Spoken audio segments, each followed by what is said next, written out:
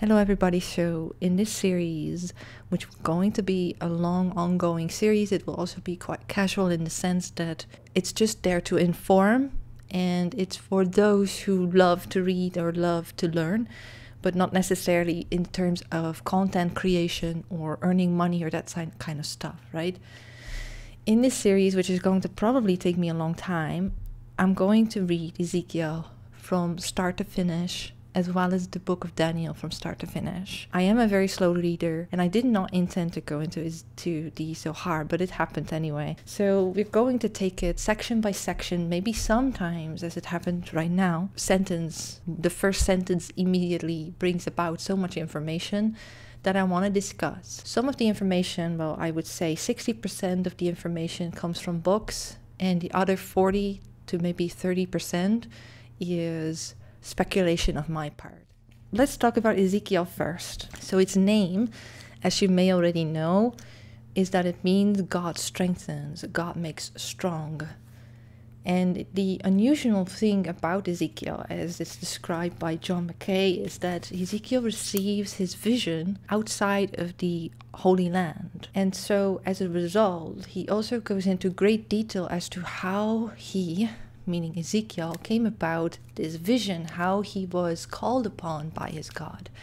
And the reason why it's so detailed is because, according to the author, they think that Ezekiel had to prove something, to prove himself to be a prophet. Now, there are many references from Ezekiel in the tarot itself. And the reason why that is because the tarot at once, not so much in the modern tarot anymore, but the tarot at once was very much intertwined with the systems of the Kabbalah, with the systems that we can read in the holy books. And the vision of Ezekiel, although at some point considered lesser than the visions of Moses, for instance, because Ezekiel is very eccentric for the Jewish faith, very eccentric. So Ezekiel eventually became very much en vogue, especially when the Kabbalah was coming into existence. The ceremonial branch really utilizes the visions of Ezekiel as well as the teachings of Solomon. The Golden Dawn happens to be its fruit of the earliest ceremonial branch. And so this is why the tarot, perfected or refined by ceremonial magicians, has a very strong leaning towards the imagery that Ezekiel received. So his eccentricity gave birth to new systems, new concepts, new ideas, new revelations, basically. So there's that. And then, of course, there's the whole debacle about Daniel. I don't know much about Daniel, but that will come about later, because we can see that in the strength card, and it has to do with Crowley's psyche. So it's just important that I have to get through this, even though it's not easy to read. So that's what this is about. So the first thing that stands out to me from the intro of the Jewish Study Bible, which I totally recommend you get, is the essence of judgment and hope. The element of Assyria and Babylon are used by God as instruments of judgment, and Ezekiel is the opposing force as a call for hope, basically. That's how I would interpret it right away, right now. There is a path to redemption. And I find it's very interesting because that's exactly where we start, at the base of the tree with the Malchut, and then we have a tie to judgment. This judgment card in the Golden Dawn runs from Malchut to Hod. And Hod is it's just very interesting. So let's start with this beginning. So in the beginning it says here, in the 30th year, on the 5th day of the 4th month, while I was among the exiles of the Kabar River, the heavens were opened, and I saw visions of God. And I want to stop right here already. So the 30th year, the 4th month, and the 5th day. That is interesting to me. So first of all, we can say 30 is Lamed. It can be filed away under Lamed as a defining characteristic of the letter. So it means to come of age within the Jewish culture. A man can become a priest and is no longer a trainee. And with the age of 40, which would be correlating with Mem, the person will be able to study the Kabbalah. So Mem is correlated with Chokhmah, which is divine wisdom. Lamed is the epitome of teaching and being taught. And these teachings are generally coming from the heart and of the heart as the center of the Aleph Beit, from the core of the religion or belief. The letter reaches the highest, connecting to the divine realm and bringing this into actuality. Lamed is also seen on the Justice card or the Hanged Man card. It depends on the system. The 4th month, and this I find so interesting as well. So the 4th month corresponds with the Jewish month of Tammuz, which interestingly also is the Babylonian god that has been worshipped at the Temple of Jerusalem. This will become evident later down in the story itself. I've read like the first 3 chapters or something, or first 4. And Tammuz is derived from the earlier shepherd god Dumuzi.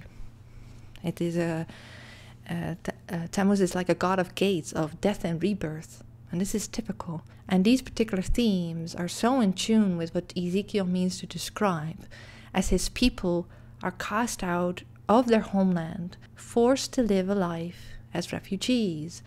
God has a new plan for them. And this is a new chapter for the people of Judea. It's also to note the point of the judgment card, in my opinion.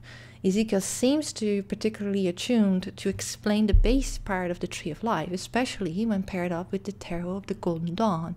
Tammuz is the Mesopotamian god of fertility or of death and resurrection, very similar to the Orphic themes perhaps. He is also the gatekeeper of the gate to heaven, and Babylon itself actually means the gate of the gods in Babylonian. The 5th letter is... So we have then the 5th day, and the 5th letter is associated with the 5 gates to enter the divine realm, leading to salvation.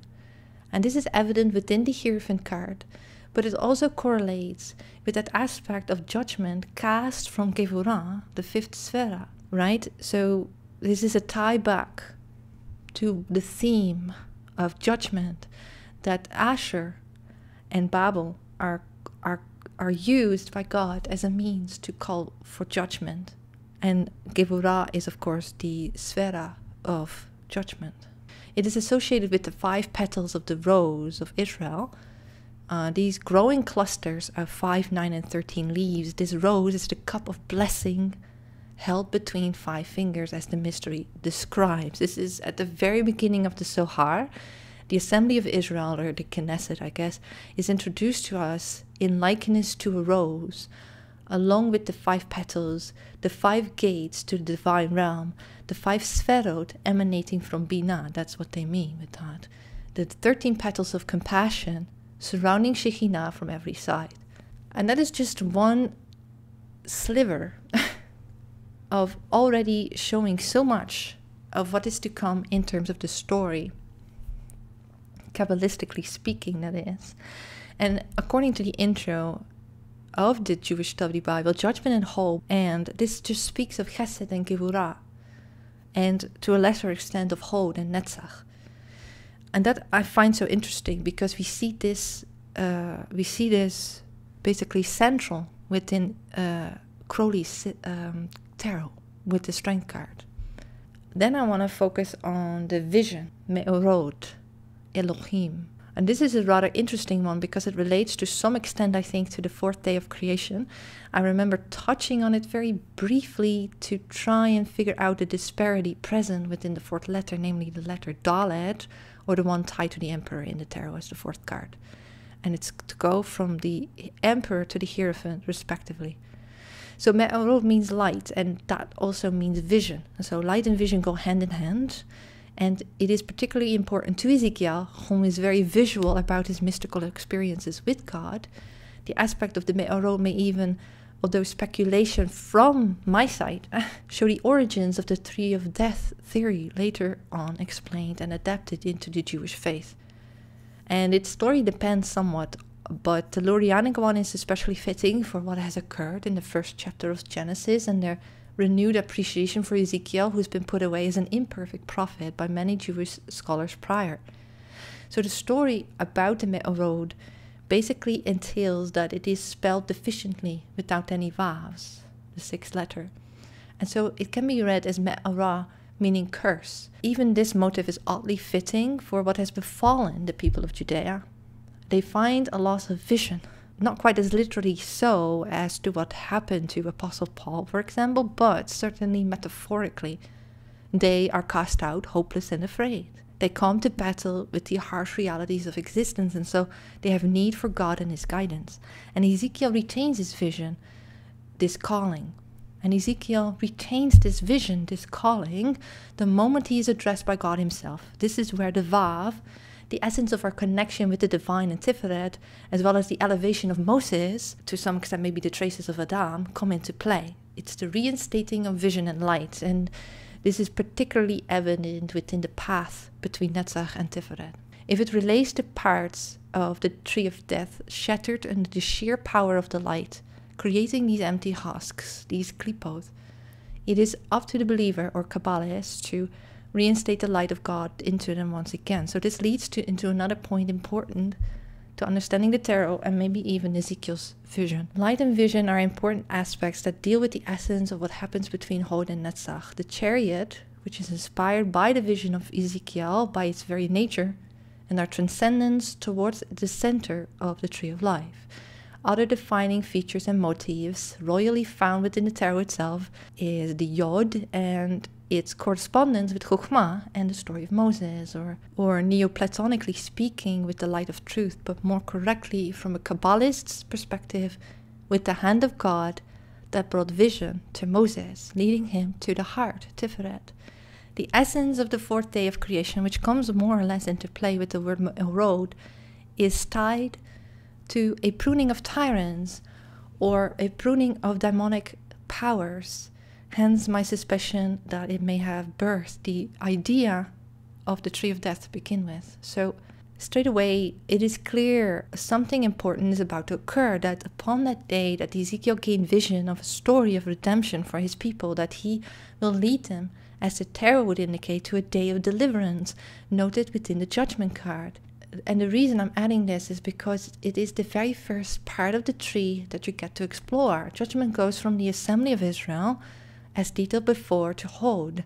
And it is described within the Bahir that Yesod becomes judgment, the moment our connection to God, the connection from Tiferet to Yesod, to Mahod, the assembly, is broken. Hod represents our ability to spill evil into the world, and for us then to correct our mistakes again as we move to Netzach.